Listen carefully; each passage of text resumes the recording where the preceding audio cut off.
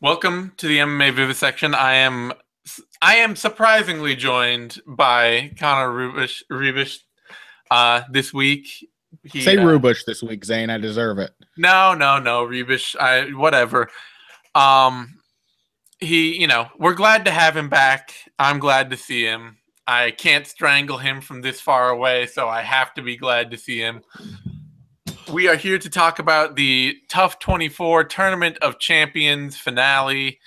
Demetrious Johnson versus Tim Elliott. I can't believe Tim Elliott won. I don't know. I didn't expect that. I didn't see it coming. My cable provider didn't see it coming and spoil it for me on the information card for the episode. People weren't telling this the moment the tournament was saying this, the moment the tournament was announced. I didn't receive an email from an anonymous source a week after the show started saying that Tim Elliott had won. No idea. Blown away.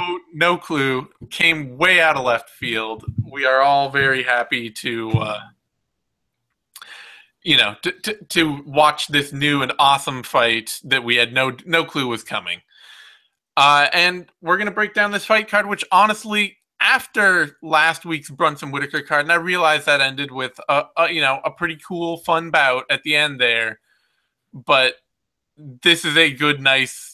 This is a refreshing step up from that card. I guess. Yeah, there are basically no fights in this card that I have zero reason to care about, which is a step up from last week, where there were a few. And stylistically, most of these fights should be pretty fun, or at least weird, where they're not action-packed. So I'm actually looking forward to this card. I won't be able to watch it because it'll be my anniversary on Saturday, but it'll make for some good Sunday afternoon viewing. There you go. So we're just going to dive straight in then, bottom of the card, with a light heavyweight bout. Actually, I don't even know. Like, Tapology now has this in a different order, and I need to check UFC.com real quick because this card has, I don't know, like, it's been, I think because of the last minute TUF stuff and all that, like, it just feels like it's been a bit wonky, like, different sites have something different listed. Okay, good. Wikipedia is right, but they have one of the weights wrong. That's all that matters. So starting with a light heavyweight bout between Josh Stansbury and Devin Clark. So it's light heavyweight and not middleweight. Not a middleweight bout is listed. Devin Clark is moving up to light heavyweight to fight Josh Stansbury. So, shall I take this one first? Yeah, you just go ahead, dive right in.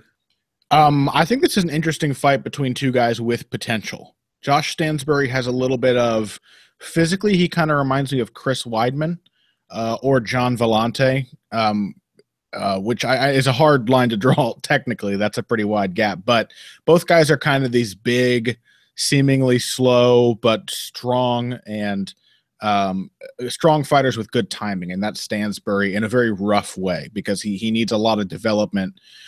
He did make some strides from his time in The Ultimate Fighter to his first fight in the UFC. His striking was at least there. He was at least comfortable enough to throw his hands. He showed that he was willing to take shots. He was, dare I say, a cut rate Dan Kelly in that fight.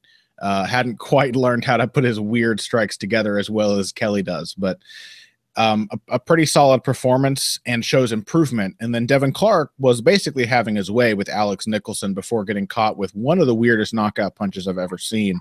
This kind of bizarre right hook during a takedown sprawl, something like that. It was very strange. And, how can you account for that? It does maybe suggest that Clark doesn't have a great chin, but Stansbury is also not a super accurate or powerful striker. His strength is more sort of physical with the wrestling and grappling. I'm going to say Clark because he's got a little more speed and explosiveness to him. I don't think Stansbury is going to threaten him with knockouts the same way. And if he can't, then Clark has, I think, better movement at range.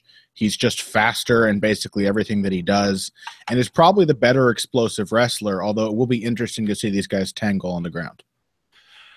Big problem for me with Devin Clark at this point is it's sort of the same problem I have with fighters like Danielle Taylor, although Sohee Ham got robbed, but whatever.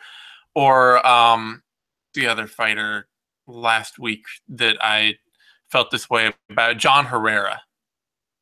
Very easy see all this athletic potential there and to be really wowed by it and taken by it as a fan.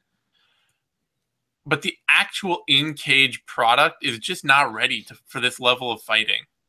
And that's what this is a dude who started in like late 2013. He's been fighting 2014, 2015, and now, a couple fights in 2016, just 3 years into his career. He's a great athlete.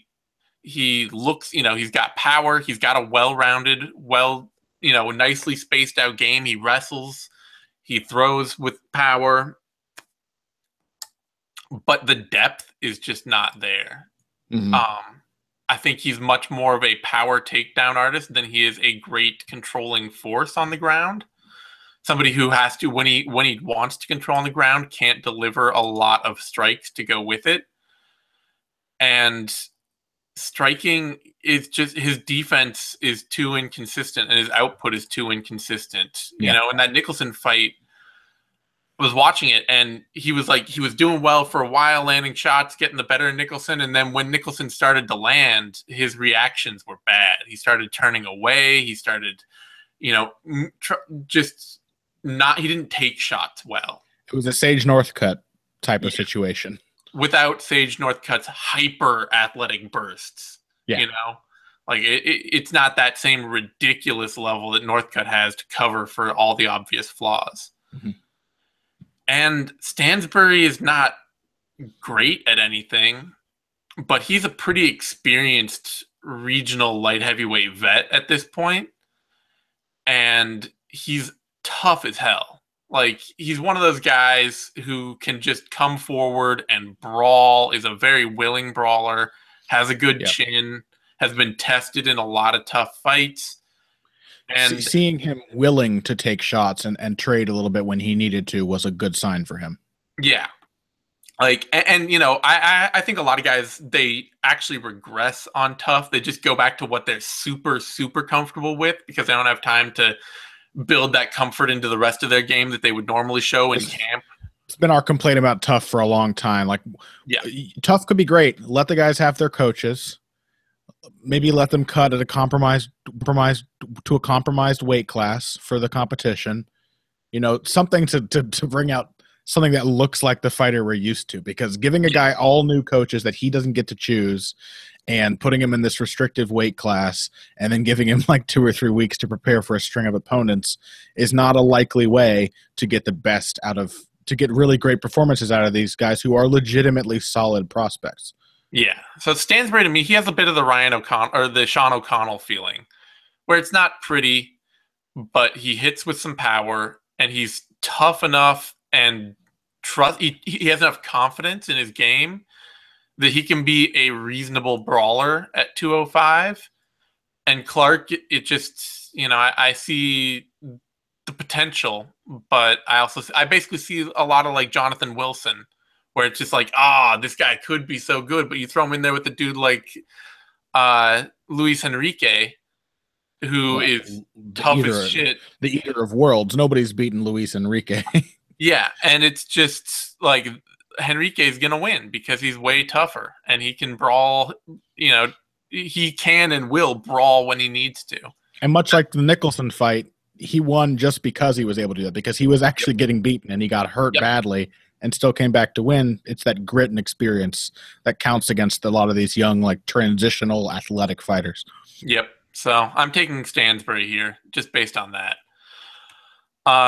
Odds on this fight are basically about even. Stansbury is a slight favorite, -108 to -120. Clark, the underdog, +100 to -115. I frankly would not bet on this fight. I would not necessarily even, you might say, let's see. Over 1.5 rounds is -140. I don't think that's yeah. Because I don't think Stansbury's not going to knock Clark out the way Nicholson did. I don't think has the same kind of power or the same kind of brawling instincts. He's still developing that. Yeah, he may not. I don't know. He could. If Clark's chin is really as bad as it looked, because it did not look great with that punch that Nicholson landed, then he certainly could. Yeah, I would. The over-under bet on round time is probably the best you can do. they're often the safest bets because they have the closest lines in fights where you get a much stronger feeling of, is someone going to be finished, than you do of, is this person going to win? Yeah. But otherwise, I think it's a real, especially at light heavyweight with guys that are Clark has some power, some athleticism. Stansbury does not have a lot of athleticism. It's a real toss-up. So Yeah, I think agree. are pretty the lines look good, yeah.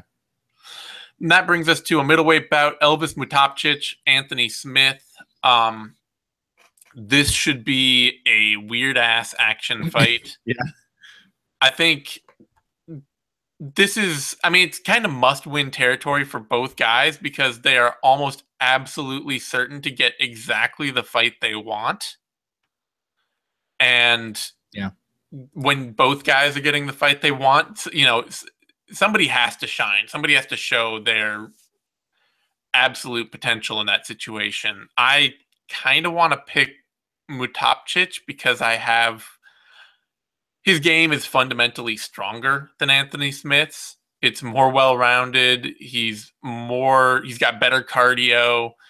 He's more durable. But he doesn't have the pathological aggression that Smith has. He doesn't have the confidence that Smith has early in fights. So it's tough. I'm going to pick Mutapcic because Mutapcic does not get knocked out. He's got a good chin. And he's tough to finish. And Anthony Smith, if he can't finish someone, he feeds really, really badly, and his game gets super one-dimensional. Yeah. But it'll be interesting. Like, the first round could be really bad for Elvis Mutapcic. Because I think Elvis Mutapcic, he sort of fights like he has to gain confidence over a fight. He has to start feeling like he has to start figuring out that he can't be hurt and that he won't get just run over. Whereas Anthony Smith is the exact opposite, where he starts with all this confidence, and the moment things start going bad, everything drains out of his game. So Anthony Smith more has sort of the Phil Baroni thing going on.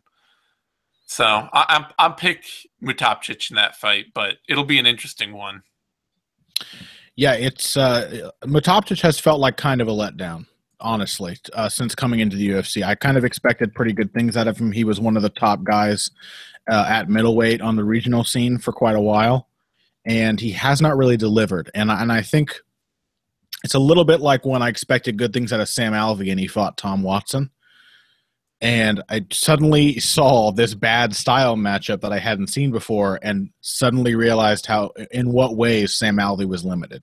And very similarly, since then, I have been very clear about calling Sam Alvey a counterpuncher. I think Mutapcic is the same way. Exactly what you described about kind of having to gain confidence. I think Mutapcic is strongly locked into the approach of a counterpuncher because he has to get his reads. He has to let you lead and probably get hit a little bit during the process to figure out where his counters are. And then, like Sam, he really struggles to turn it on if he needs to come forward and get aggressive to get the win. I think there is no more damning assessment of Mutapcic's limitations than the Kevin Casey fight. Fans of this show will know that when I do show up, I'm generally not that impressed with Kevin Casey. And Kevin Casey got a deserved draw against Mutapcic, even though Mutapcic completely dominated the third round, because Mutapcic dominating a round against a gassed opponent is not the same as somebody else dominating a round against a gassed opponent. It is he genuinely struggled to come forward and pull the trigger against a guy who had nothing left. And yeah, it's where else did we see that recently? We saw that we saw it with Shevchenko against Nunes. Very similar. Yeah. Somebody else who was really reliant on their counter striking and has somebody who is ripe for the picking and can't manage to pluck them out of the cage. So what I see in this fight is Anthony Smith having like 1.5 good rounds where he gets a chance to let his hands go and hurt Mutapcic possibly, or at least throw a lot more volume and lead more. And I think that may be enough for him to win the first two. And I don't trust Mutapcic to get Smith out of there in the third. Smith was not finished when he fought, was it Leonardo Guimarães, the Brazilian that he fought, who also tried to counterpunch, also got pieced up in the first two rounds, and also came back. But even Guimarães is much better getting aggressive than Mutapcic is, much more willing to chase the finish when he needs it, and he couldn't quite get Smith out of there. So I don't think Smith is fragile enough for Mutapcic to get him out of there with I wouldn't pick Mutapcic to get a KO. No, and it's not with his style. And I think this may be the kind of fight where he needs a late KO to win, or like a big 10-8 round or something. So I'm going to go with Anthony Smith by decision. All right, yeah, I can see that. It's an interesting one. It's a tough one. I do want to. I like Mutapcic. I want him to succeed. But. It should be fun. I mean, any kind of fight where you can reliably predict a momentum swing is often entertaining. So yeah, like the second round of that fight will be really interesting. Yes, second and third. I think there'll be two very different fights in the first and third rounds if it goes that far, and I'm looking forward to seeing which one of those is the more impressive kind of fight. Mutapcic is the underdog. Plus 103 down to minus 110. Smith, the favorite, minus 112 down to minus 125. Basically dead even. I don't have any real problem with those. Works for me. I would not put any kind of bet on this fight whatsoever. Be it finish, over, under, anything. Smith hits really hard. Yeah, over 1.5 rounds is minus 180, which I don't think is close enough to make any money there. Both guys have chins. Smith hits hard. Both guys have real consistency problems in the fight itself. So, yeah, don't think there's really anything you can do with that at all. That brings us to the first fight on FS1: Kailin Curran, Jamie Moyle. Kailin Curran, I think, had some afterglow of the Paige Van Zandt effect, and they had these really high expectations for the start of her UFC career. And we have seen, I mean, how special you have to be of an athlete to do what Paige Van Zandt does and really win with little else but that athleticism. Because for Curran, it has not carried her through.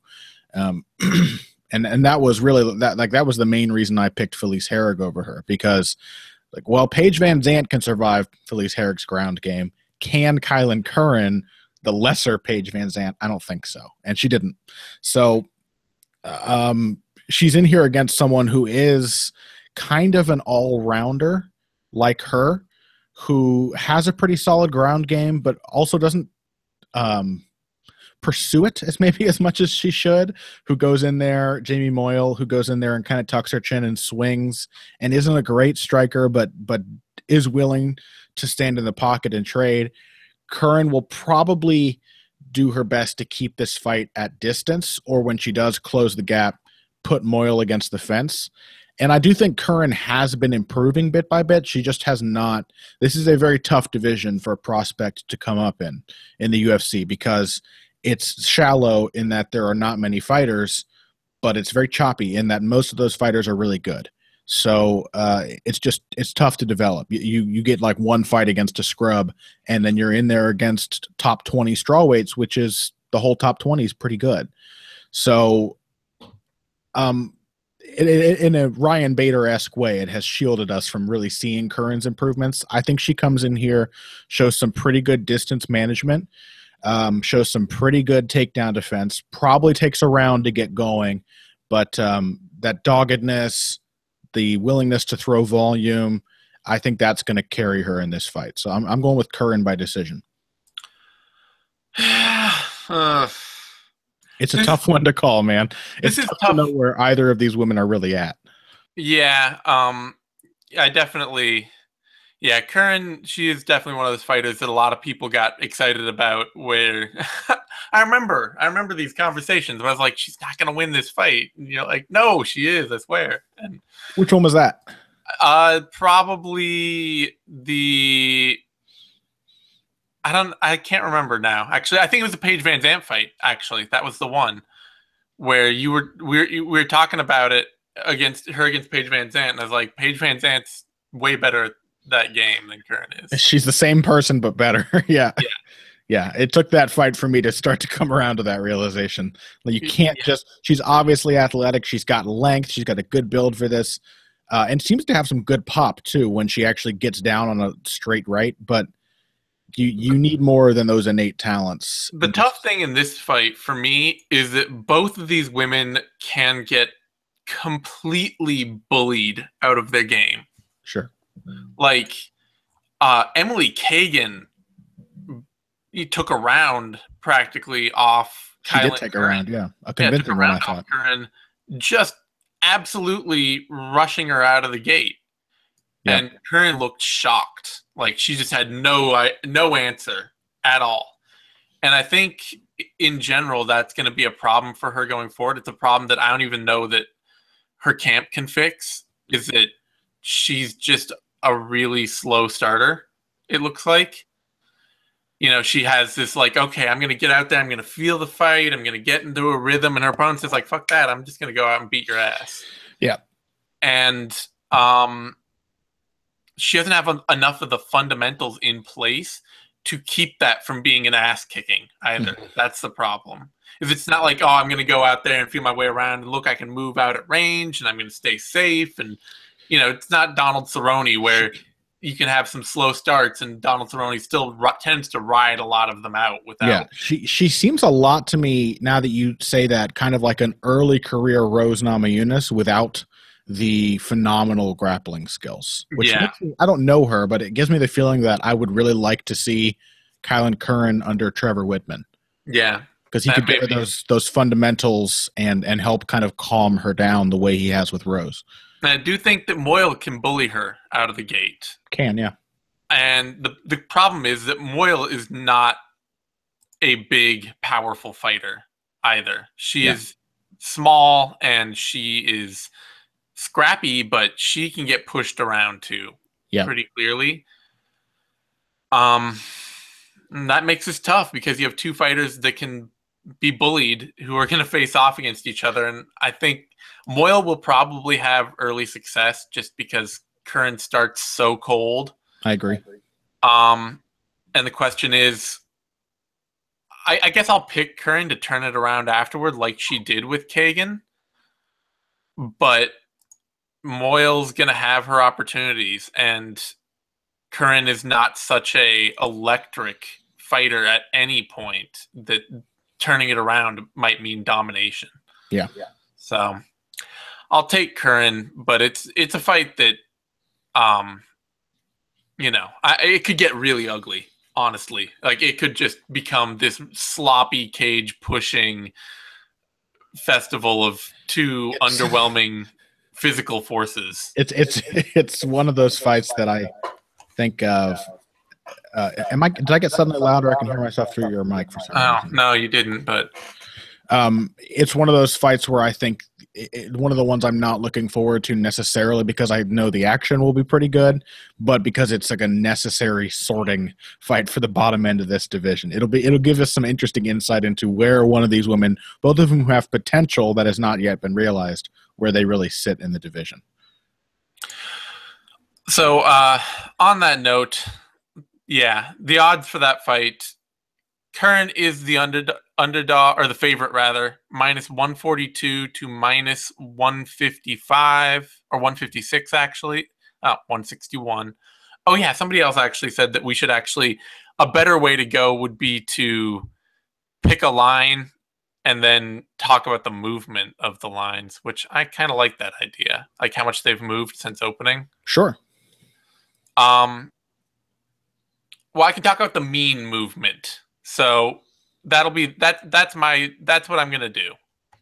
That's my new goal, because I can do that. Mean movement for all the lines? Yep.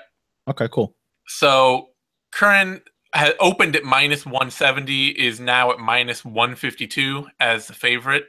So those odds have been closing.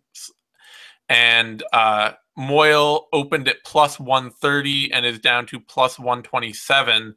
So those odds really have not moved at all since opening as the underdog. I can see Yeah, I can see why the current odds would be getting shorter there, just because she's not a confident Yeah, favorite in this yeah. fight at all. And I don't know if there's any bets I would place on this either. Strawweight's not a finisher's division largely, so betting on people to finish. Like this might be a fight goes to decision is even minus 185. Yeah, it's like that's not close enough to make it worthwhile. And then under 2.5 rounds is plus 160, which isn't really big enough to bank on. Either of these women could very likely get a submission and win, but it's not enough. It's strawweight's not a finisher's division. It's just not. It's no. And that brings us to Dong-Young Kim versus Brendan O'Reilly. I'm going to make this pretty short. Dong-Young Kim has obvious problems. I would be surprised if Brendan O'Reilly has any of the tools to solve them. O'Reilly... It's basically the perfect way to describe it. Yeah. O'Reilly is a brawler who does not have any of the physicality or durability necessary to brawl, and a grappler who does not have any of the athleticism or pure skill to be a confident grappler. So, all right. And now he's back at lightweight, is it? Yeah. After an unsuccessful, a 1-1 stint as a welterweight. In which he beat somebody that much slower than him. He beat Vic Grujic in a competitive fight. It was not a dominant win for him, and then got absolutely ousted by Alan Jouban, which is not surprising. It's back at lightweight. I think because he's not a great athlete, he basically lacks all the things that you need to be a brawler. He doesn't really have huge power. He's not immensely durable, and he doesn't have great stamina, and that's more of a problem at lightweight because he fights at such a high clip and brawls so often that it's a big weight cut for him. And he struggled with that in his UFC debut, and I expect him to struggle with it again. And while Kim has been finished twice now in the third round in the UFC, he's also put on some really impressive performances going into the third round. And I don't know that O'Reilly can survive the kind of onslaughts that Kim put on Marco Polo Reyes, for example. Yeah, Kim's problems are that he's not powerful and that he has no defense. He's skilled. He's offensively skilled. Yeah. And he throws good combinations, and he's got, he's not a bad offensive wrestler or offensive grappler, but he has no defense anywhere. And so when he's in long fights with other good, skilled athletes, especially ones who have a power edge over him, he's the guy who's going to get knocked out. Yeah. I mean, can O'Reilly stall Kim on the ground if he gets him down? Totally. I think he can for a round because Kim's ground game, especially but Brendan O'Reilly's ground game is right. But Kim's game off his back is too passive. That's the reason I see it, where he'll kind of hang out there. But can O'Reilly do that for 3 rounds without getting clipped on the way in and getting hurt by a guy who I think definitely has enough power to hurt his opponents and is pretty accurate when he throws? No, I don't think so. No. So, I got to go with Kim. Let's see. Dong-Young Kim is the favorite. Let's see. Line moving from minus 110 to minus 124. O'Reilly, the underdog. Line moving from minus 130 to plus 101. And frankly, you can get Kim as low as minus 118 in this fight. I think that's worth a bet. Like, I know Kim's got problems, but I would be legitimately surprised if Brendan O'Reilly won this fight. Under 2.5 rounds is plus 100, which isn't terrible.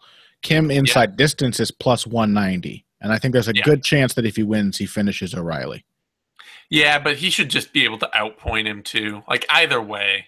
Probably. It's one way or another, there's a bet in there for Kim. Because at this close odds, O'Reilly has not shown nearly enough. If you think for certain he won't finish O'Reilly, which there's no reason to think that certainly, plus 261 on Kim by decision. But I think it's too chancy to go for. No, yeah. All right. That brings us to Rob Font, Matt Schnell. Love this fight. Yeah, this is going to be an interesting one. Talk about it. The my go. Yep.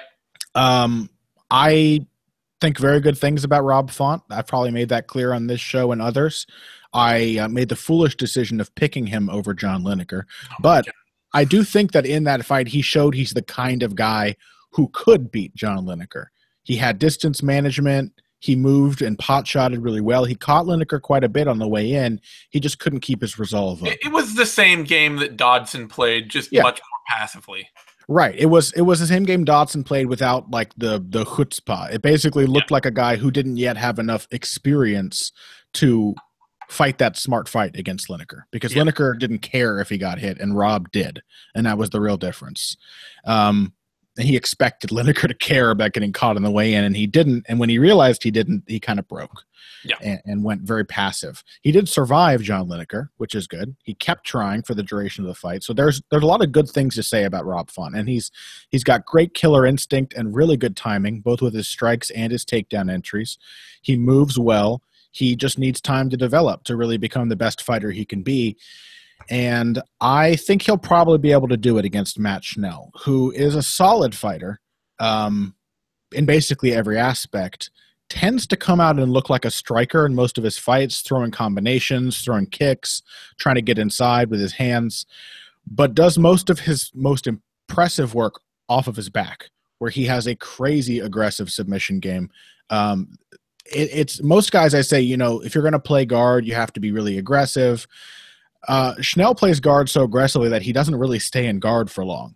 He attacks a submission and often ends up on top or locked in, or uses it to sweep and forces the other guy to escape. So it'll be really interesting to see these guys tangle on the ground. But I think most of the fight will be dictated by Font's ability to keep Schnell from getting into that range and really being picky about when he does choose to take Schnell down, if he does at all. So I think Font, with a long-distance striking game, is going to take a decision. Yeah, it's interesting because Schnell has, he's obviously put a ton of work carefully over time to get better and better as a striker.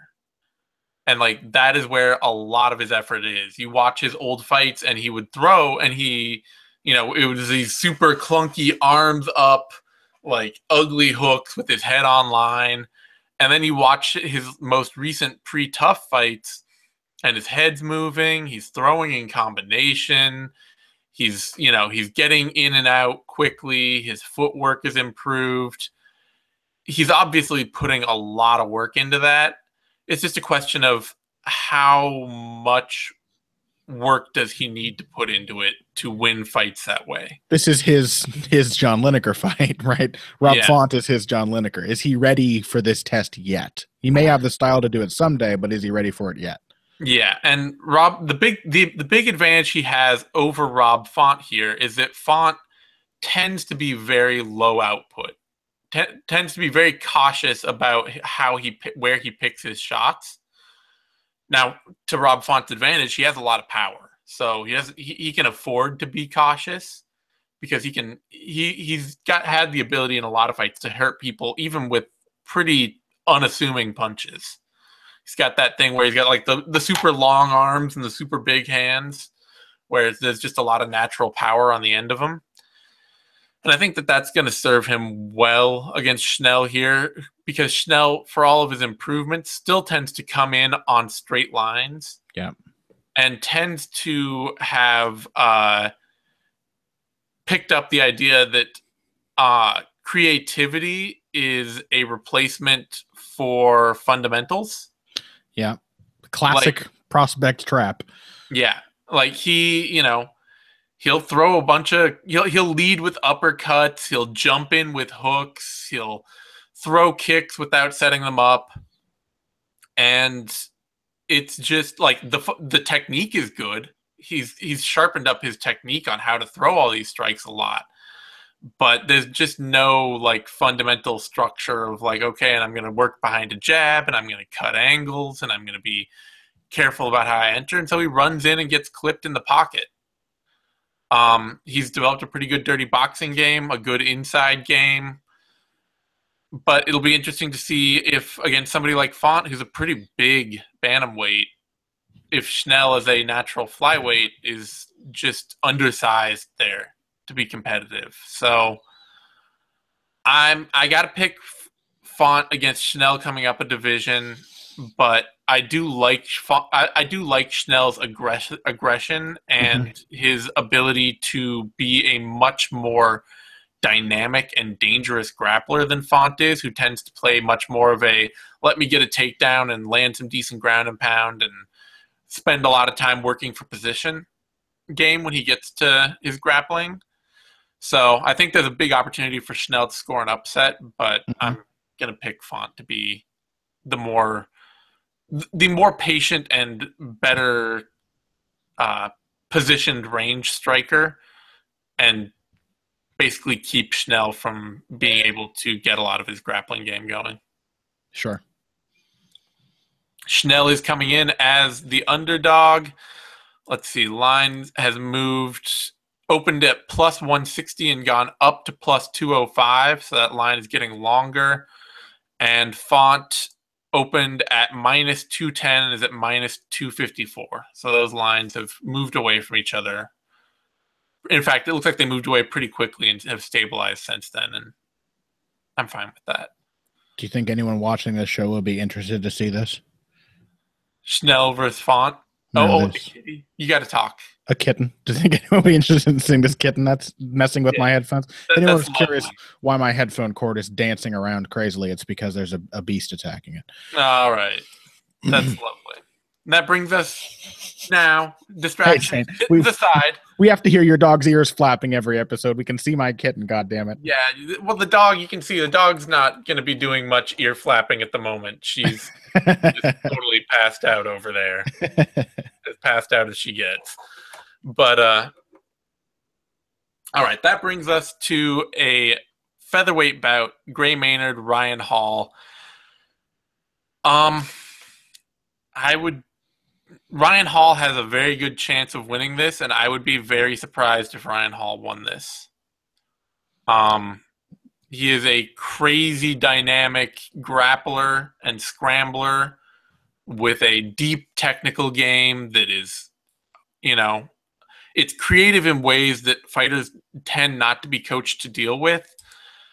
But fuck if the one part of Gray Maynard's game that has not really changed much or gone away is his wrestling and grappling. I guess the biggest question would be against Alexander Yakovlev, who was able to actually out-wrestle Maynard. I forgot about that, but that's also at lightweight where Yakovlev was kind of huge. And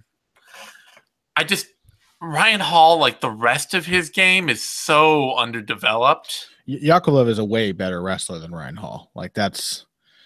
Yeah, he is. Yakovlev's he's got really good timing on his shots. He gets most of his opponents down. I think he got Kamaru Usman down at one point. So, yeah, Yakovlev, but Hall, like he's got that Ben Askren craziness to him.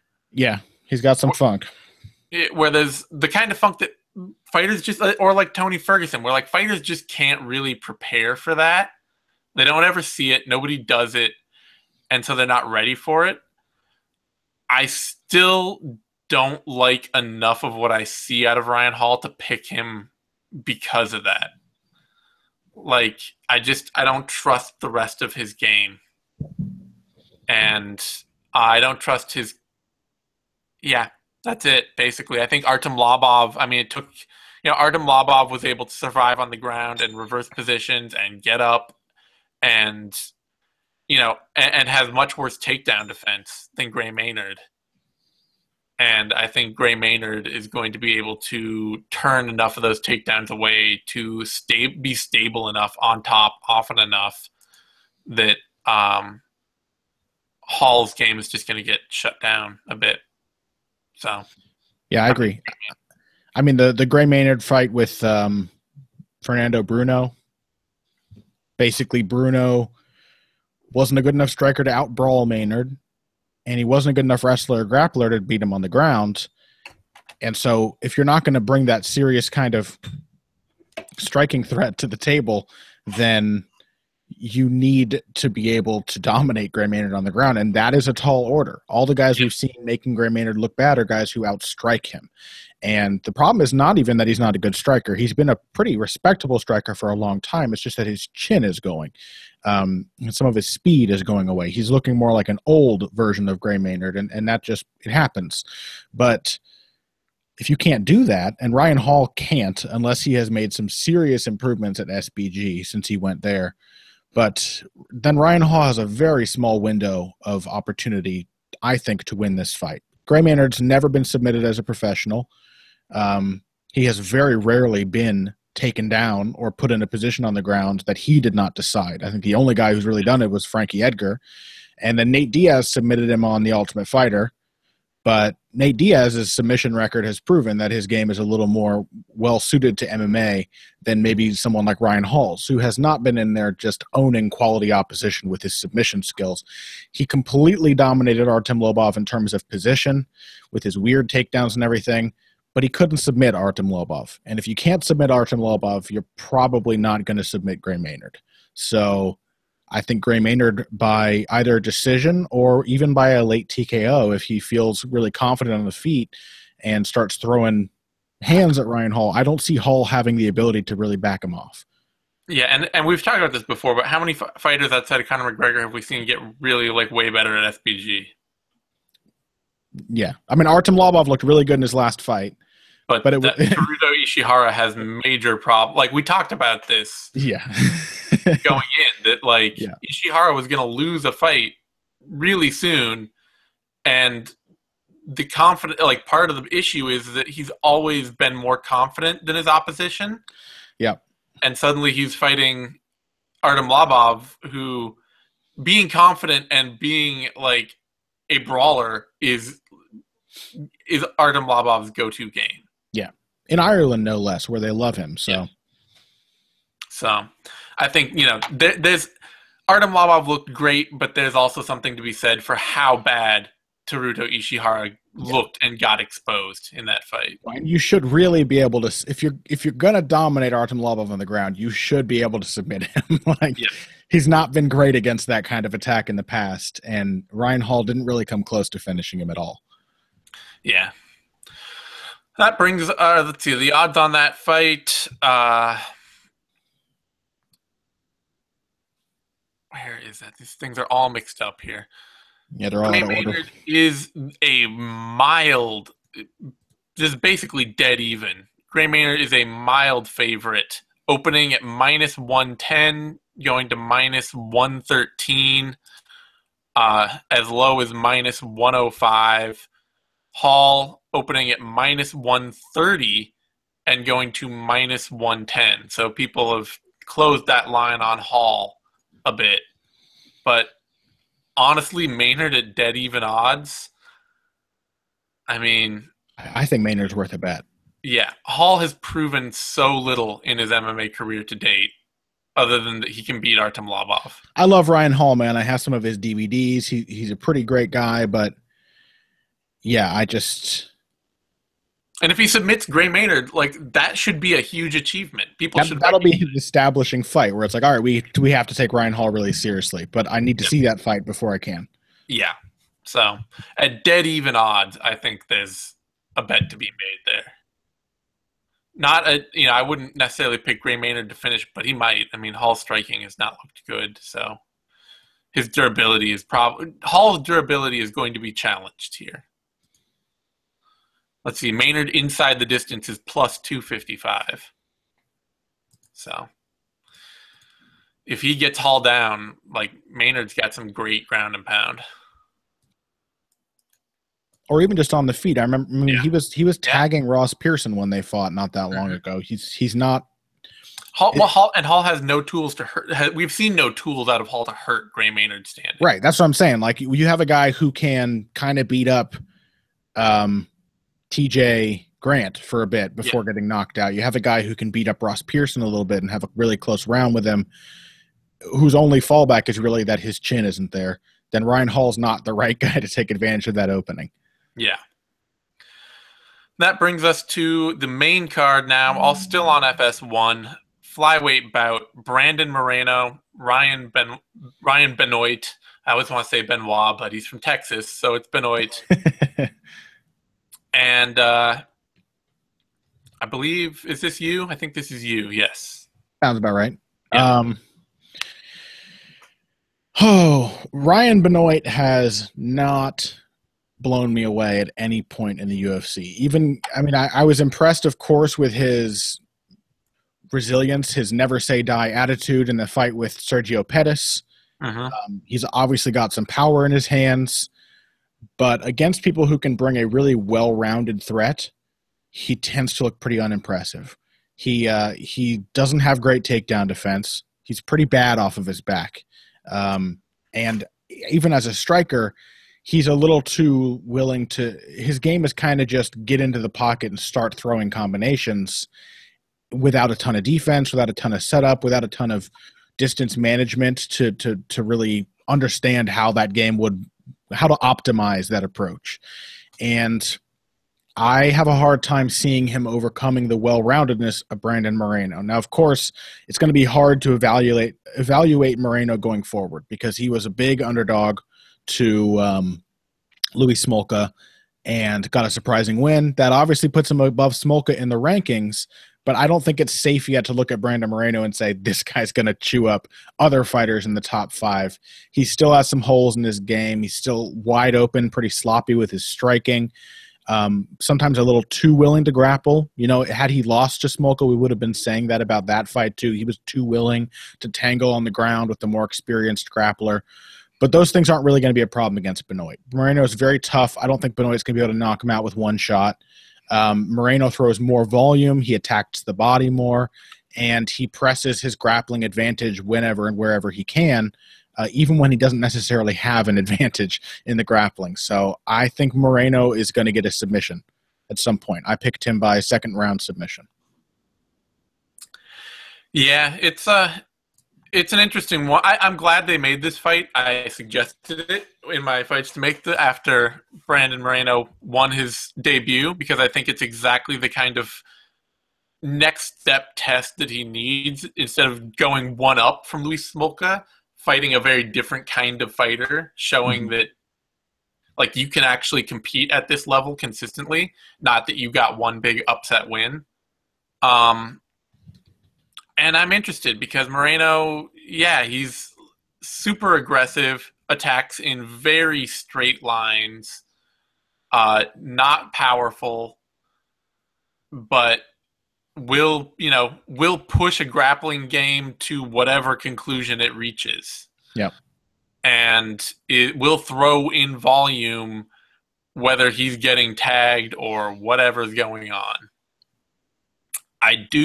So what I'm interested in is he actually a good enough wrestler to take Ryan Benoit down? Because Ryan Benoit's takedown defense is not good, but is Brandon Moreno the kind of takedown artist that even Benoit or Sergio Pettis or Josh Sampo are?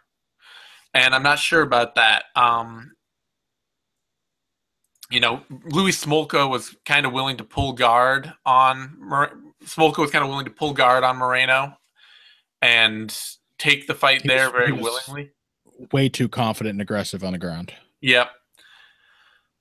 Benoit won't do that. He's going to try and, he's probably going to try and sprawl out. So this is going to be like Moreno actually has to show that he can hit the takedown. Right. Benoit's not going to just give it to him, even if he's, like I say, even if his takedown defense is only single level, even if it's just a sprawl. His game is still built around not being taken down. Exactly. Yeah. So, yeah, and beyond that, if Moreno is waiting straight-lined into the pocket on Benoit, his chin's going to get tested. Sure. It's going to get tested hard. I'm going to take Moreno, too. I think that his game is well-rounded and aggressive, and he will pursue enough of a grappling game, and Benoit does have enough problems staying up. And Moreno's durable enough that he can survive and he can make it happen. He can be scrappy. He can force scrambles where Benoit will struggle. And But it's a great test. It's a great next fight for him. Because Benoit does have legit top-level athleticism. Yeah. And is an incredibly powerful puncher. But Benoit is a fighter who, like, you look at something like the Pettis fight and you say, this guy has a ton of potential. I can't wait to see him develop. Problem is just that he's a guy who will always have potential because he's been in the same place with his entire game for quite a while now. Yeah. That Jinjara Mai Tai camp, it's like the same place. I think Rickles moves around a lot more, but it's the same place that got Rickles like his basic striking start. I think has been like a striking coach for David Rickles, and like once you realize that, and then you look at Ryan Benoit's game, it's like okay, I see a lot more of this like power brawler fundamental ideology. Benoit is the Sam Sicilia to David Rickles' Michael Chiesa. Both coming from a camp where they teach a lot of striking, but it's not necessarily that great. Yeah. So odds on this fight, Moreno is the favorite. He's opening at minus 175, closing at minus 129. Benoit, the underdog, opening at plus 135 and closing at plus 105. Or not closing, but currently at plus 105. I like the way the lines have moved for bets. I like Moreno as a slight favorite. Yeah, because he will walk straight in on Benoit. And his takedown game, his wrestling game is a lot more based on how bad, like, it's the kind of thing that he was fighting some competition that could not wrestle at all. A lot of the guys he's faced are very... oh, you grabbed one of my legs? Well, I'll pull guard and practice and work on my guard grappling game. Sure.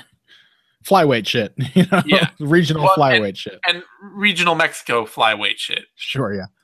And it's just, it's not a game built on high-level opposition. And it's not a game built necessarily on the level of athlete that a lot of flyweights are. Moreno does have a good camp, though, right? What is the team that he fights out of? Gym. Yeah, and they've got quite a few solid fighters. They've got quite a few solid fighters, but it's a slightly different meta game than a lot of the rest of the MMA world is playing. So it's not necessarily, it's one of those things where it'll be interesting to see how well that camp and its fighters do as they continue to try to push people to an elite level. Like, yeah, as they have more fighters in the UFC, how they adapt to the typical Western, the American style of fighting. Yeah, and the metagame needed to beat those guys. And an elite level athlete like Ryan Benoit is a great test for that. It's not the most complete game in the world, but it's actually like, okay, here's a great athlete who's fought. I'm grateful they gave Moreno this fight because what I said before, him being Smolka, they totally could have thrown him in there with like Horiguchi or someone like that and just gotten it dusted. It's really good. Yeah. They gave him a step back, one that will be a meaningful test against. Basically, just let him run the gamut of easy versions of all the kinds of opponents he's going to face, and that'll give us a good idea of how far he can really go. Yep. That brings us to a women's bantamweight bout. Sara McMann, Alexis Davis. I have to pick McMann here because I know how she's fought recently. I have no clue what Alexis Davis is going to look like coming out of having a child and being Did she have a child? What? Did she have a child? I didn't know that. Yeah, she was out. Took time off to have a baby. Wasn't aware of why the layoff. Congratulations, Alexis. Yeah. That said, Alexis Davis beats a lot of fighters like Sara McMann. Frankly, she's the better women's bantamweight overall, right? Yeah, she has Alexis Davis. Her striking is like she is a Jake Shields. She's Jake Shields of women's bantamweight. I think I made that exact comparison in my Sherdog preview. Where you watch her strike, you're like, okay, this is totally ineffective and arm punchy and just wading in. And then she goes out and she beats Jessica Ai. Yeah. And does it just because she's willing to just walk forward and throw hands and get in there and scrap with people. And a lot of fighters aren't ready for that. A lot of fighters aren't used to that, especially fighters like I or like McMann who want to be able to scare people off, who want to be able to create respect from their opponent and space. Somebody who's just like, fuck it, I'm just coming in regardless. You better be ready.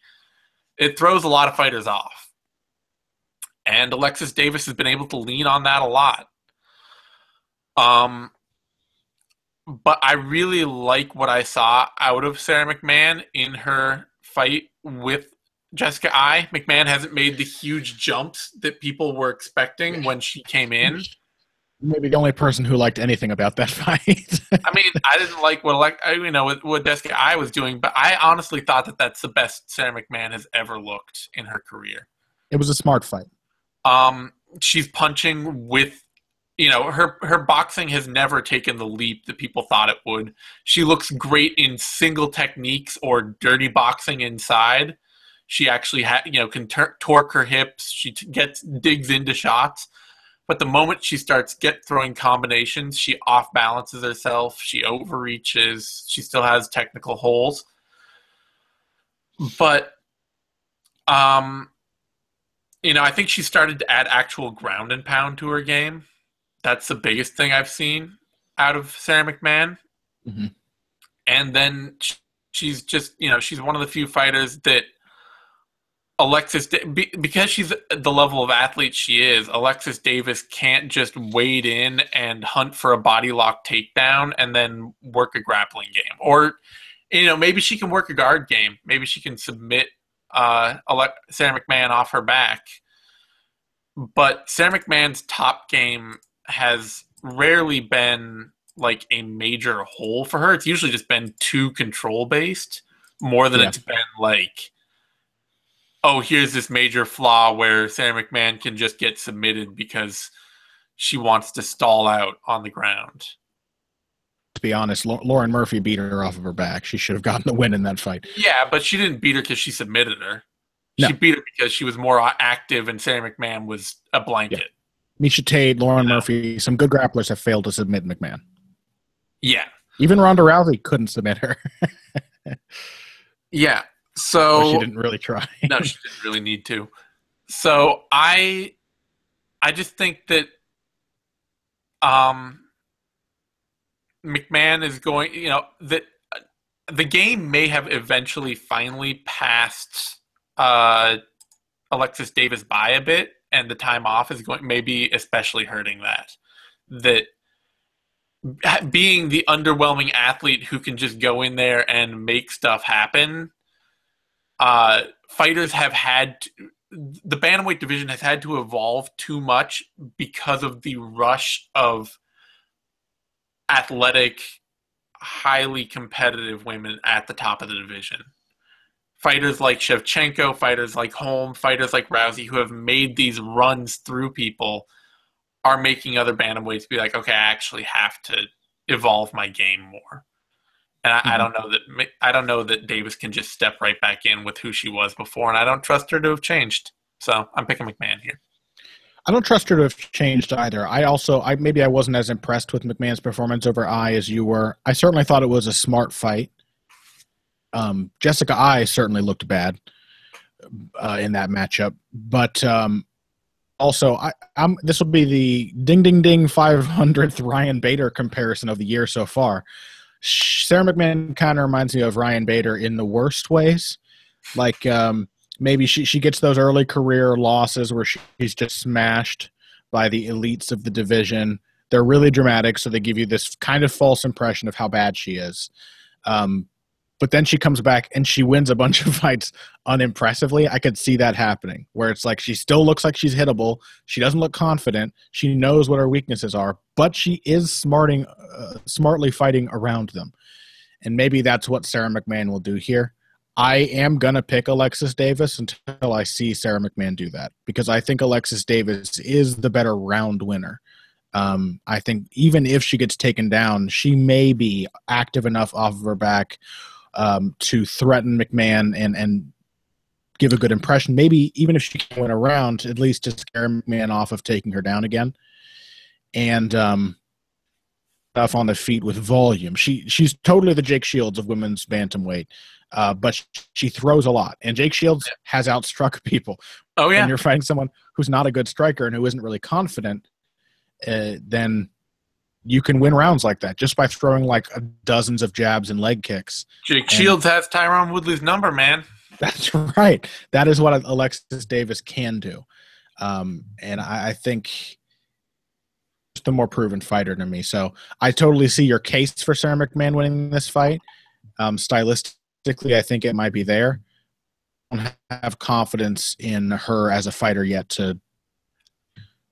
I just like what I saw out of the eye fight, especially in her ground and pound. Like seeing her actually getting on top of people and throwing strikes.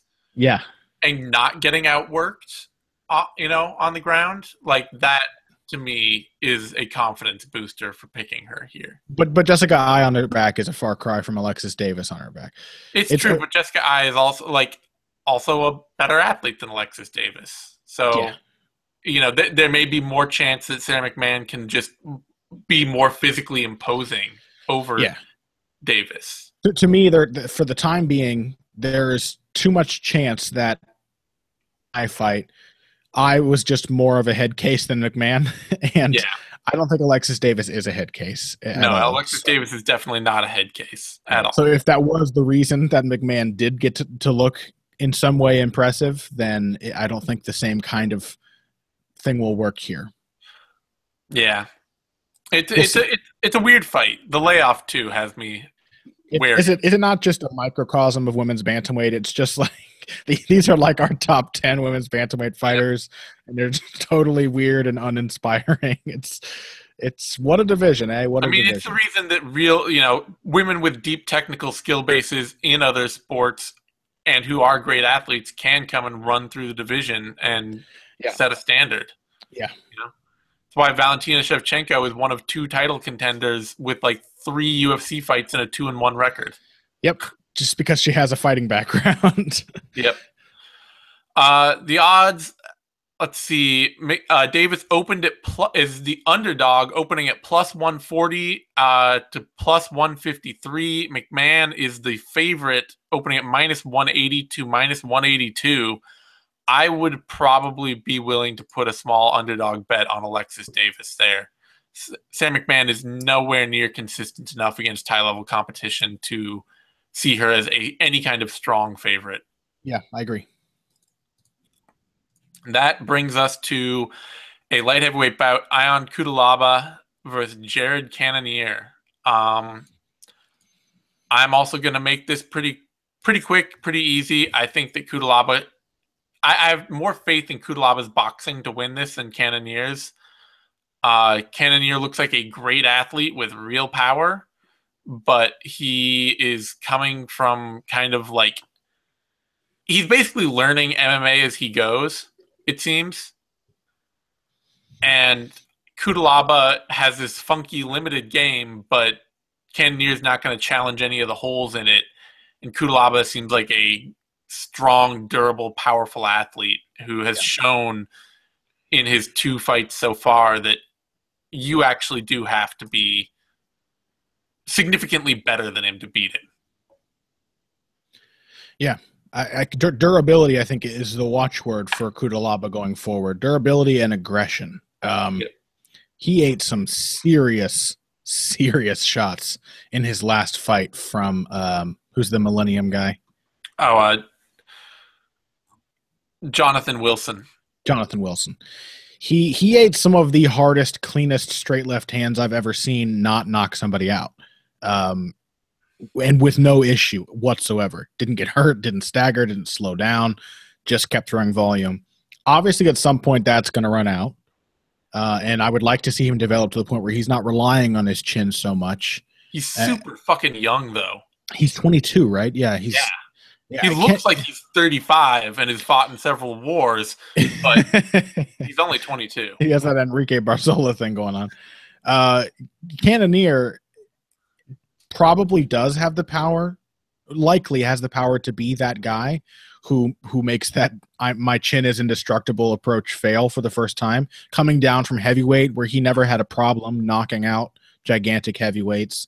I expect him to have a lot of pop at light heavyweight. He's fast. He covers distance well when he throws, but it's still a very limited game. The things that Jared Cannonier does well, I mean, it's a pretty short list.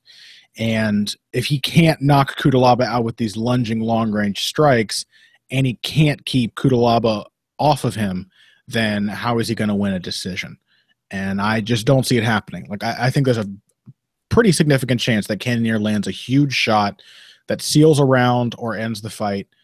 But even sealing a round, if he can't do it twice, it's kind of a style matchup he's destined to lose. So I've got Cutelaba by decision. It should also be noted that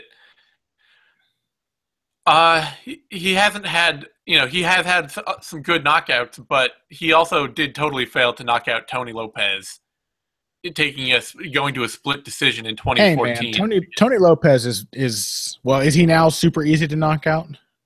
I don't know that he's not super easy to knock out. It's Tony Lopez. I mean, a lot of his fights are him not getting knocked down and then winning. I mean, that was also the story of his fight with Corey, who's the Jackson Wink guy who is like a horrible sex offender.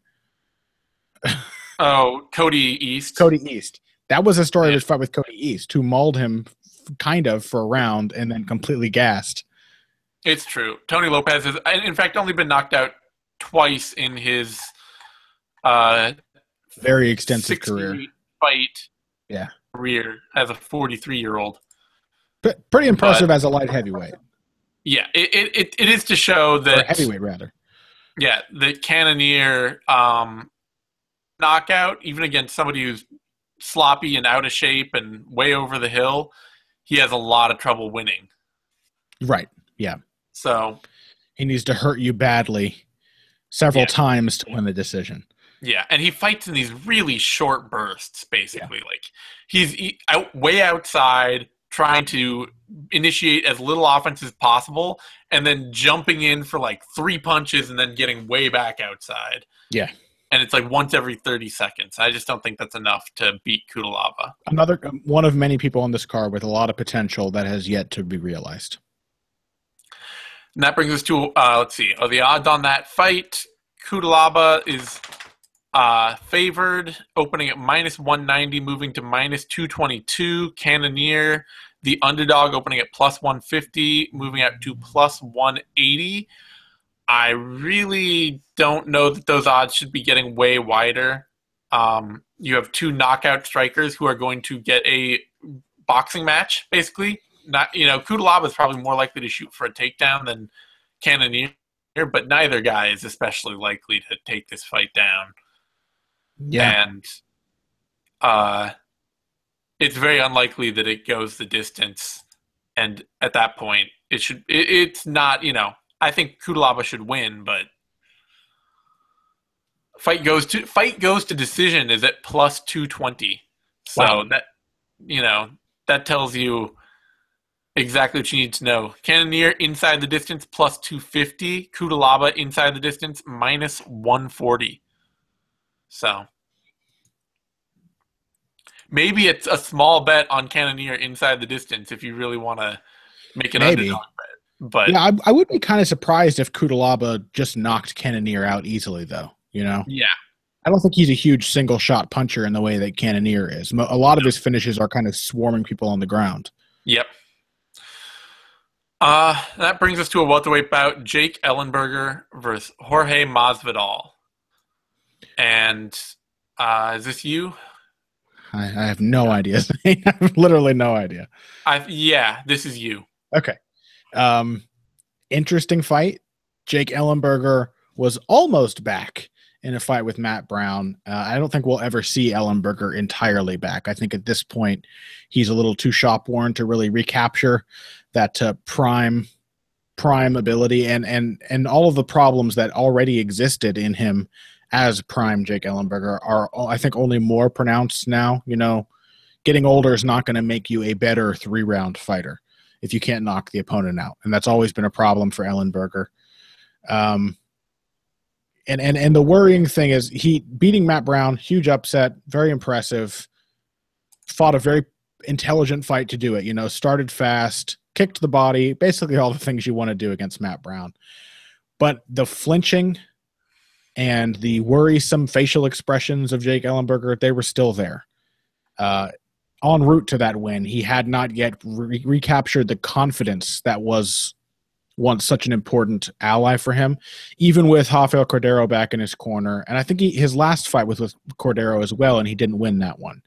So even back at his old camp where he was at his most successful, he still kind of looks like a deteriorated version of his former self.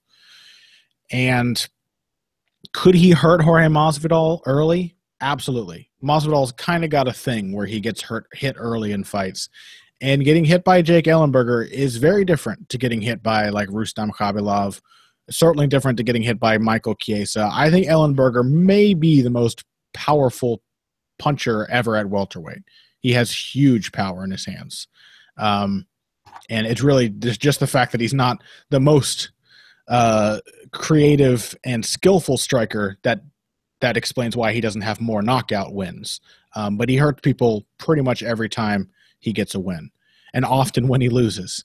So that could happen. But Masvidal also totally has the kind of game that Rory McDonald used to stymie Ellenberger. And if Ellenberger is a slightly worse or even a slightly rejuvenated version of that guy, he's going to have trouble getting past Masvidal's jab and kicks. And I think he may even, if it does cause him to tire out, he may even get out wrestled by Jorge Masvidal in the later portions of this fight. So it's a risky one. Ellenberger is slightly back, and that makes him a scary matchup for any welterweight. It's kind of like you can't go in confidently against Nate Marquardt anymore. You saw him fade. You knew he was done. But you've seen him get a few too many surprise knockouts to ever now take a fight with him and be like, yeah, I got this, no problem. But still, Masvidal has this stylistic edge and is the fresher fighter. Despite being a little older than Ellenberger, I think he's got more life in him yet. His performances lately have not been unimpressive. They've been just typical Masvidal fights. So Masvidal by... Wait, let's see. What did I say in my preview? Because I can't recall if I picked a finish here. I think, hold on, finding it. I picked Masvidal by decision. So I picked him not to finish Ellenberger. Yeah, I might actually pick him to finish Ellenberger. Frankly, it's not unreasonable. I hate to say this because it was a really awesome fight, an awesome upset, really cool. Ellenberger did not look good against Matt Brown.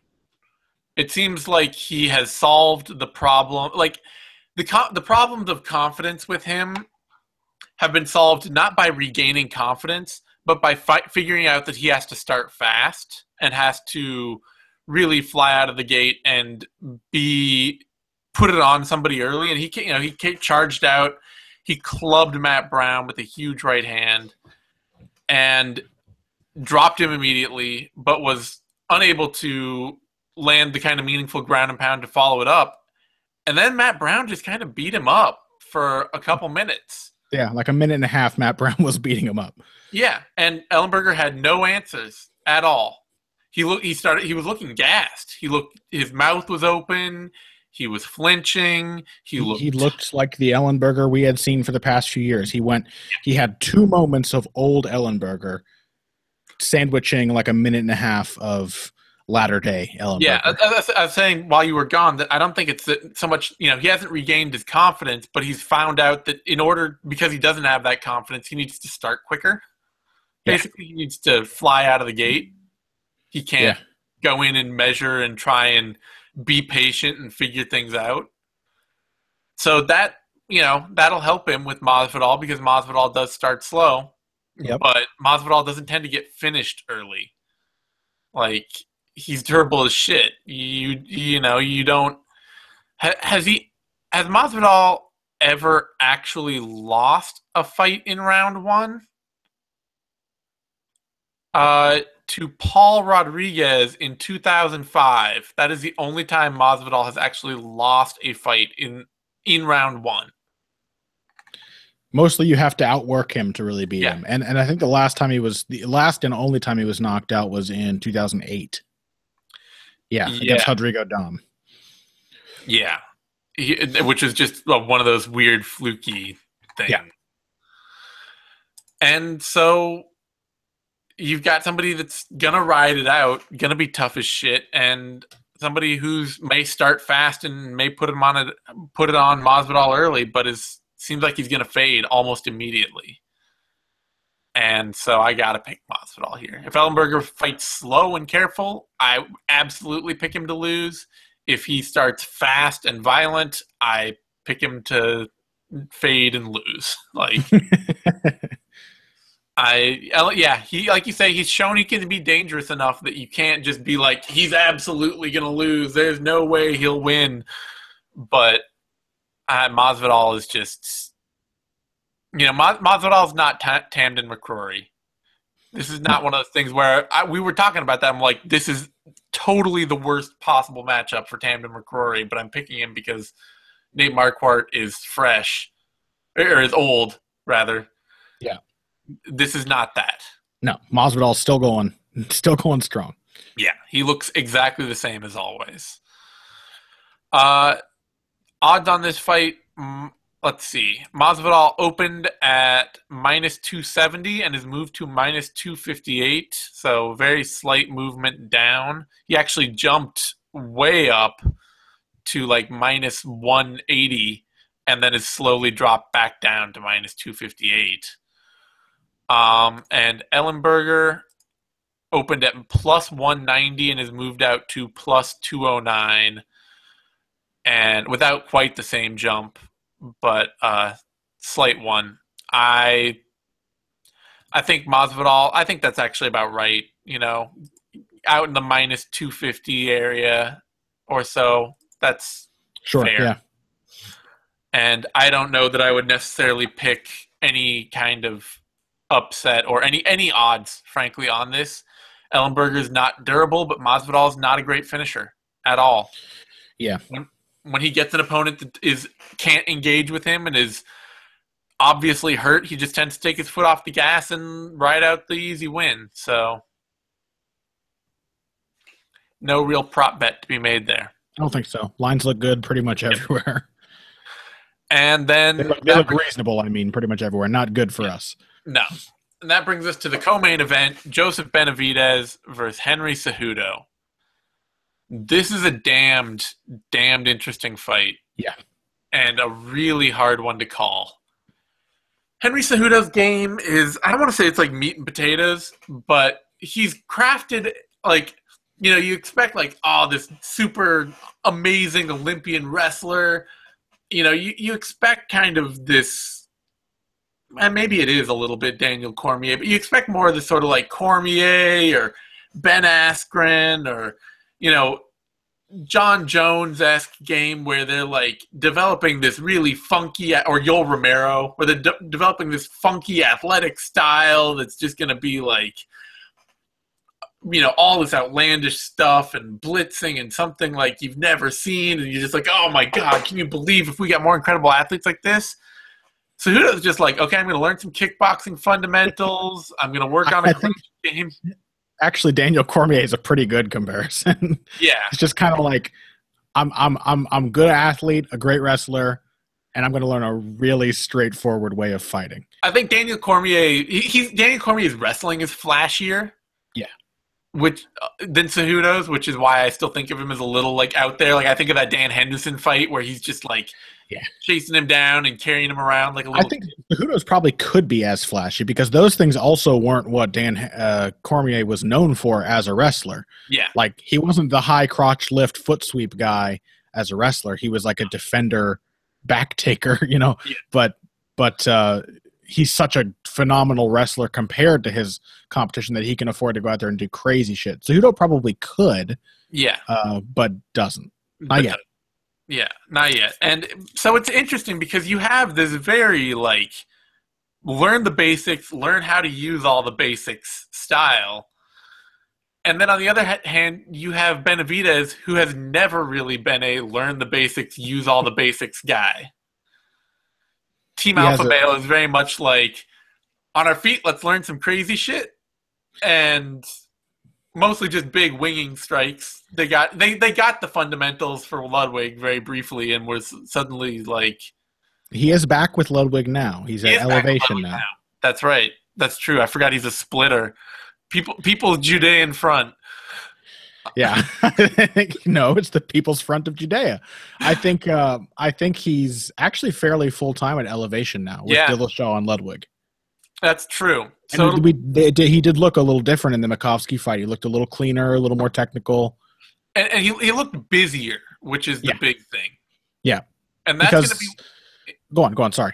That's going to be interesting here because Cejudo, part of his this very meat and potatoes approach is that it's not really made to deal with people who are busy because he's trying to learn all these basics. He's trying to he wants to be the busy, aggressive, pressing fighter with this very offensive linear game. And it's good. It's a good, stable, strong style to win fights. But we've seen against, Demetrious Johnson, and not just Demetrious Johnson, but Jose Formiga and Chico Camus as well, guys who are confident in their ability to stand with him, who are confident that they can pressure him back, have success. Because he has to wade in, and he doesn't always throw the kind of volume or the kind of complicated combinations that his opponents will. He's not going to be as complex as they are. He's not going to be as diverse or as unpredictable. But goddamn if he won't throw 2 times as many 1-2 leg kick combinations as them. Exactly. And so this is going to be a weird fight with Benavidez because Benavidez, he can also he can be taken down. He can be, but he can't be controlled. You can get Benavidez on his back. You can hit him. You can pressure him, but it's very hard to control him, and it's hard to outwork him over a long stretch. Yeah. He's been controlled for short times by only 2 men I can think of, and that's Demetrious Johnson and Ian McCall. And Dominic Cruz. But basically, you got to be a damn good top control player to keep Benavidez static on his back. Yeah, and Henry Cejudo's top game is frankly not fundamentally who he is. He's working, his wrestling, he's got great takedowns, but he's yet to really finely integrate ground and pound into his top game. It's there, he's working on it, but flyweight, he's not just this massive dominating control player. He's much more of I'm going to put a lot of volume on you, and I'm going to use my takedowns to change it up to make you think about it, and then I'll let you back up and put a lot more volume on you. And I don't know. I think that he's still a step behind somebody like Benavidez, especially working at elevation, working under Ludwig. There's enough pressure in Benavidez's game. There's enough scrambling, and there's enough athleticism and power that he can press the same kind of openings that Formiga was able to do, but with more success, with more power behind it, with more competitive athleticism. So I'm picking Benavidez here, but Cejudo has grown and developed consistently. Yeah. And I actually expect that losing to Demetrious Johnson, especially the way he did, is going to be really good for him.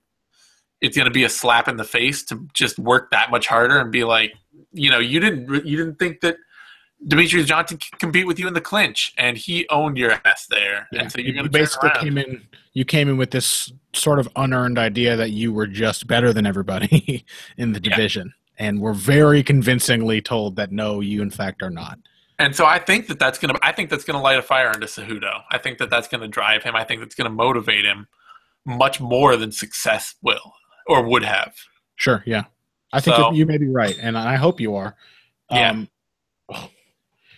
I think if Cejudo wins this fight, it has to be with his wrestling. This cannot be one of the many fights you've seen from him where he goes in there and kind of works out his striking, kind of overwhelms the person with volume. Benavidez is the better volume puncher, the harder hitter, obviously a more experienced guy, probably the better defender, especially with Ludwig in his corner. And so you can't go out there and have a kickboxing match at Benavidez. He has too many tools, he's too creative, and he hits too hard. It's just not a good idea. Benavidez can be taken down. That I know. His takedown defense is good, but it's not sterling. It's not impenetrable. And what it takes is good timing as Benavidez is coming forward, because his weird idiosyncratic style that you were talking about at the beginning of your analysis, Zane, one part of it that makes it so weird is that even under Ludwig, he's pretty much all power punches. Yeah. Like everything Benavidez does is at least 80% power. And even when he's doing throwaway punches, he's putting his body into everything. And because he commits his weight to those shots that way, he can be taken down. And we saw that against Tim Elliott. Of course, we saw it against Demetrious Johnson. We even saw it a couple times against Makovsky, who was too predictable with his takedowns. But when he struck with Benavidez for a little bit, when he got him thinking striking, then he got him down really impressively. Yep. So Cejudo needs to do that. And I think he probably can win some points in the clinch with Benavidez, which is not really Benavidez's strong suit. He's not a great clinch striker. He kind of leaves himself open to being hit and, just kind of goes into wrestling mode there. So if Cejudo can basically get over on Benavidez with wrestling when he's thinking about striking, and then get over on him with short strikes when he's thinking about wrestling in the clinch, he has a chance. But it's really hard to pick against Benavidez with all the experience, the volume he throws, the consistency with which he fights. Joseph Benavidez has only ever lost to Demetrious Johnson and Dominic Cruz. Every single other fighter he's fought, and he's been fighting top fighters for almost all of his career, his 10-year career, he has beaten those guys, and usually pretty impressively. So I'm going to pick Joe Benavidez as well. I would really like to see Cejudo come out and show some changes, show that he took the right things away from that Johnson fight. And I really hope it wasn't a huge mistake to make this fight as his next one following the first loss of his MMA career, because what a crushing loss it was. And if he suffers another one, it could really throw his whole development off the rails. But yeah, I would have wanted to see him climb back up to the top after that loss. I could have given him like Makovsky or someone, someone who's still stiff test and won't let you walk all over him, but is less proven than Benavidez. Yeah, John Moraga, Zach Makovsky, up back through, not just like Joseph Benavidez or Kyoji Horiguchi, and just like figure out if you're absolutely elite right now or get off, Yeah. So it'll be interesting. The other small thought in my mind is that, we were starting to get to a point where we were kind of thinking after, shortly after that Demetrious Johnson fight, that Benavidez might be kind of stepping back a little. Yeah, and I think Ludwig will help stave that off. Yeah, with the smarter approach, but I think he definitely is slowing down a bit. So that could be something that plays a factor here. If Cejudo is making big strides, Cejudo's still very young in his career. It does not have any of the wear and tear that Benavidez does. And he may very well have taken the right lessons away from that Demetrious Johnson fight, because one of his best moments of success, one of his only moments of success, was taking Demetrious Johnson down with ease. So if he comes into this and he's like, you know what? I'm a fucking gold medal wrestler. I can go in there. I've won the Pan Ams and the Olympics. I can out wrestle these people. Then he may have a shot at victory here. Yeah, I would love to see him win, because I do think he will have taken the right lessons away. I just don't know if this is going to be too much too soon right afterward. Right. And not to say I would like to see either of these guys lose, because I like both these guys. Yeah. Let's see. Cejudo is the underdog for this fight, opening at plus 180, moving down to plus 163. And Joseph Benavidez, the favorite, opening at minus 260, moving to minus 196. I'm glad the lines have closed a bit. I think that, both guys are top 5 in their division. It's an elite fight between two elite fighters. It's a great fight between two elite fighters. They both are active, busy fighters that do not like to give up rounds, but Benavidez definitely makes sense to me as the favorite. Yeah. And it's floating still around minus 200. I don't know that there's much to bet on there. I certainly wouldn't bet on either guy necessarily getting a finish or anything like that. It's flyweight. Yeah. None of the lines look tempting to me. Yep. So that brings us to our final fight of the night. Tim Elliott versus Demetrious Johnson. And I believe this is you. Yeah. I am excited for this fight. I think it'll be fun. I think Tim Elliott is basically an exciting matchup for anyone in the division because he's got such a weird style. And I would almost call it unique, except that it looks a lot like what Dominic Cruz does. And you really, really get the impression that Tim Elliott admires Dominic Cruz's game and wanted to emulate him. And I said that before we started, I said that basically if Tim Boach has redneck judo, then Tim Elliott has redneck Dominic Cruz style, whatever you would call it. He does a lot of like specific Cruzian moves in his striking. And the real difference. Moonshine Dominic Cruz. Moonshine Cruz, yeah. I think it's important to recognize those differences and how they may help him because Cruz is the last guy to beat Demetrious Johnson. So having that strong offensive wrestling, having the weird footwork and the weird timing, that can help. And I think there's another thing in Elliott's corner that helps him out is that he is kind of a pressure fighter. He likes to swarm people and keep them in a striking distance all the time where they really kind of react rather than thinking clearly. And that could be interesting too because Demetrious Johnson is, I think, proving more and more that he's really, when he's most comfortable, he's pressuring the other guy. We've seen that a lot from him in basically his whole championship run. Once he gets someone's figured out, he starts coming after them. And that process has begun earlier and earlier as he comes into his fights with more and more much-deserved confidence. So, Elliott... Just a sec, sorry. Don't want to get too sidetracked here, but are there any champions that aren't pressure fighters right now? Cruz, yeah, but... Yeah, there are a few. There are some who have elected to pressure, like Cormier you might call a pressure fighter, but really I don't think it's his best attribute. Yeah. But it's kind of the vogue style in MMA right now. It does seem to be. Maybe it's Conor McGregor's doing. I think it's also just like when you get to that level in your game, even if you're a counter fighter, you eventually find that you're better off dictating the pace and the area where the fight takes place. Yeah, because pressure means a guaranteed capturing of the initiative. You get the other guy reacting to you, which frees you up to think and plan. Yeah, Tyron Woodley is like the most non-pressuring champ, and it'll be interesting to see how long he is champ with that style. Right, yeah. Anyway. So I think that is an interesting thing here, an interesting wrinkle, that Tim Elliott can do a lot of the weird stuff that Cruz did that was effective against Demetrious Johnson, albeit like 3.5 years ago. And he can pressure him, which may throw DJ off a bit because he likes to be the one coming forward. The difficulty is in the differences between Elliott and Cruz, and I think they are really meaningful differences. Elliott does not have Cruz's defense. He doesn't have these weird, awkward sidesteps and pivots, the slips and rolls that Cruz is so comfortable using. He's not quite as ready with his reactive takedowns, which are like head movement with offense built in. He just kind of ducks a lot when he's in the pocket. He lowers his eyes, he ducks his head, and if you hit the top of his head, that's great. It doesn't really affect him.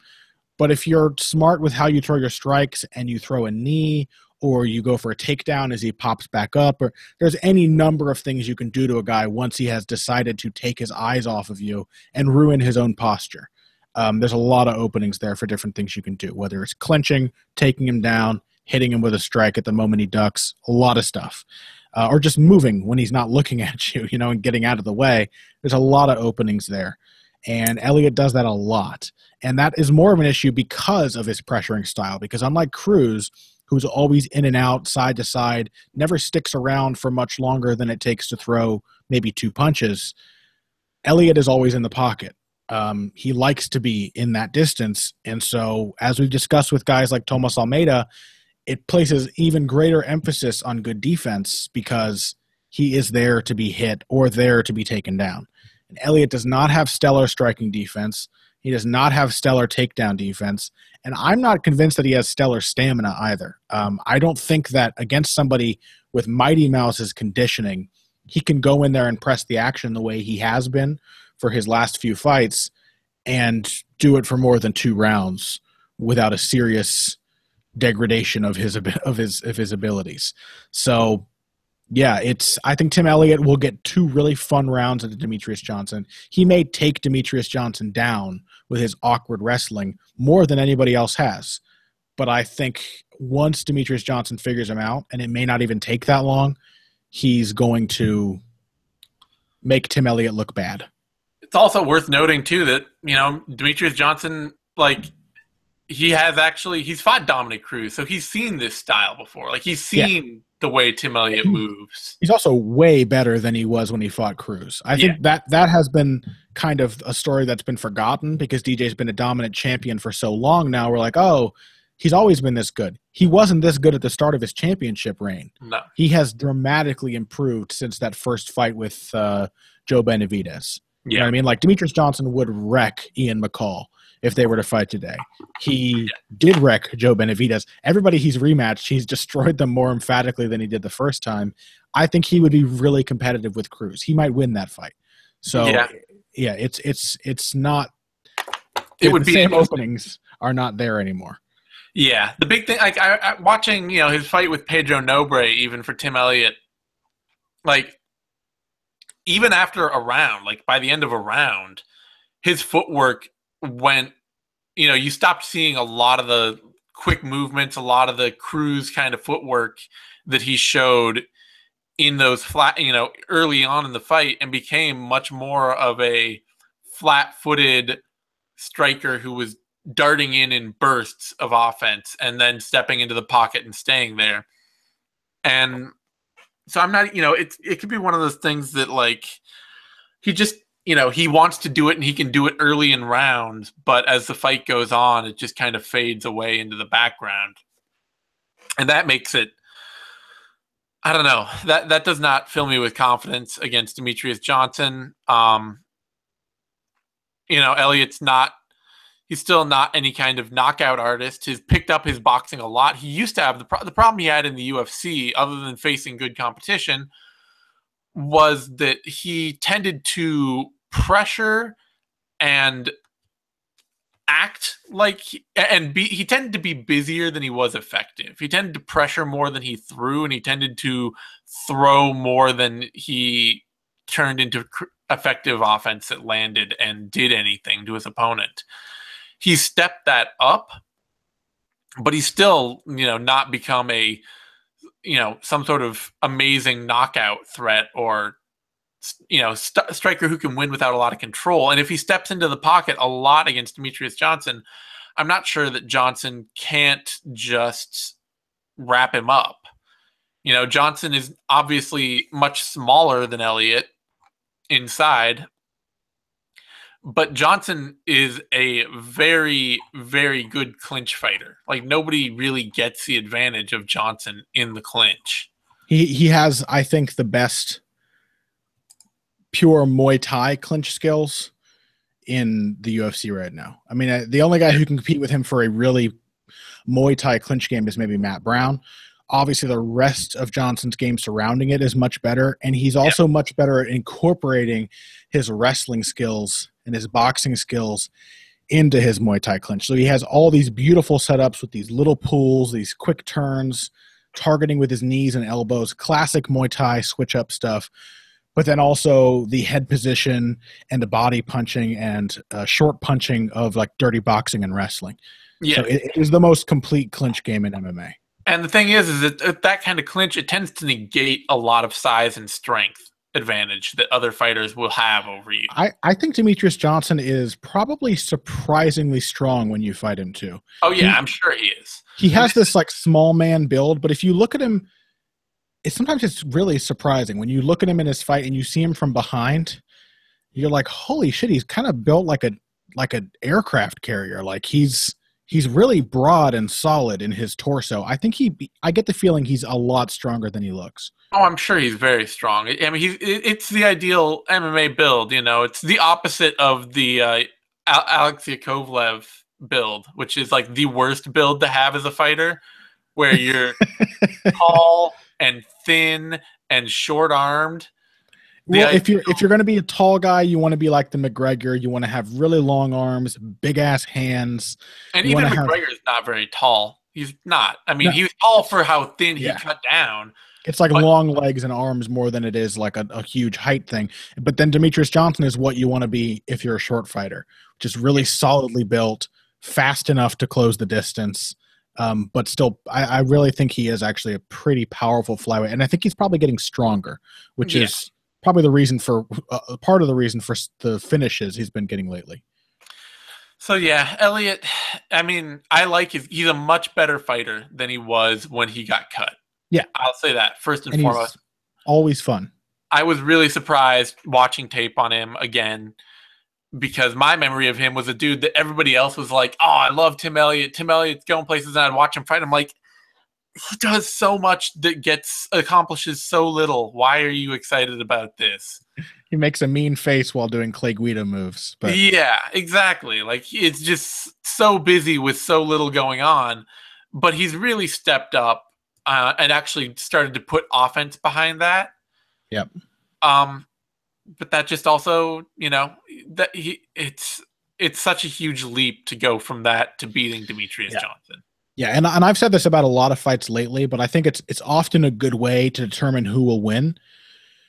As far as the pressuring thing goes, it could be an interesting dynamic, but Demetrious Johnson is stronger reacting to pressure than Tim Elliott is doing the same. You know what I mean? Like, Demetrious Johnson's stronger in Tim Elliott's area of strength than Tim Elliott is in his. Yeah. And usually if you can overcome your weaknesses better than the other guy, that's a path to victory. So the odds on this, they're not unexpected. Demetrious Johnson is he opened at minus 1,000. Looks like there was some sort of maybe a potential mix up in the odds, because there was some absurd spike that down to minus 106, which makes no sense. But yeah, that's probably human error. Yeah, but they're now back to and they're now at minus 970. So they basically haven't moved for all intents and purposes.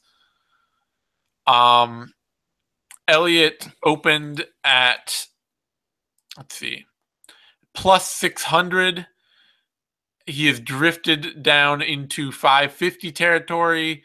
He is now at plus 618. So there's some movement on that line, but nothing I would really pay much attention to. I will say I think Tim Elliott has a better shot than that.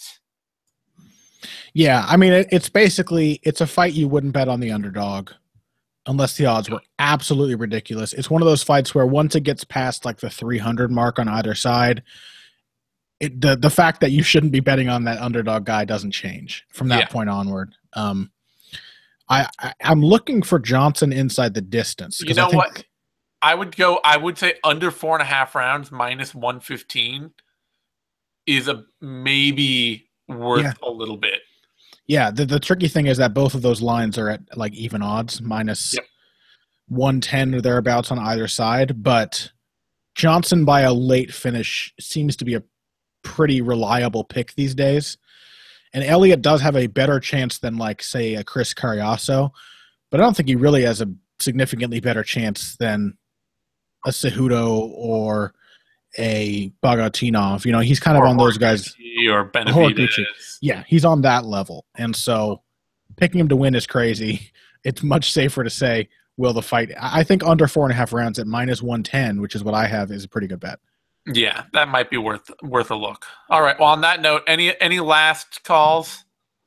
No, I had let's see, that fight under 4.5 rounds. Gray Maynard, I think, is totally worth just a straight bet over Ryan Hall as such a very slight favorite. And then it was, let's see, I think Alexis Davis, a small underdog bet. I think Brandon Moreno is worth a bet over Ryan Benoit. I think it's a very winnable fight for him, and he's a very slight favorite there. And yeah, it's actually a fairly bettable card looking at it. It's not bad. I think maybe Mutapcic. I think Young Kim, Maestro over Brendan O'Reilly. Yes. And that one, too, had some value in a TKO, I think. Let's see. Kim inside the distance is plus 190. Yeah. And I think that's not a bad bet. Or betting on it to go under 2.5 rounds to cover your butt a little more at plus 100. That's not terrible either. Yeah, a couple opportunities on this card. All right. Well, on that note, we're going to wrap things up. Thanks, everyone, for tuning in. You can find me on Twitter at TheZaneSam. You can find Connor on Twitter at BoxingBush. That's BUSCH. You can find both of us over at BloodyElbow.com.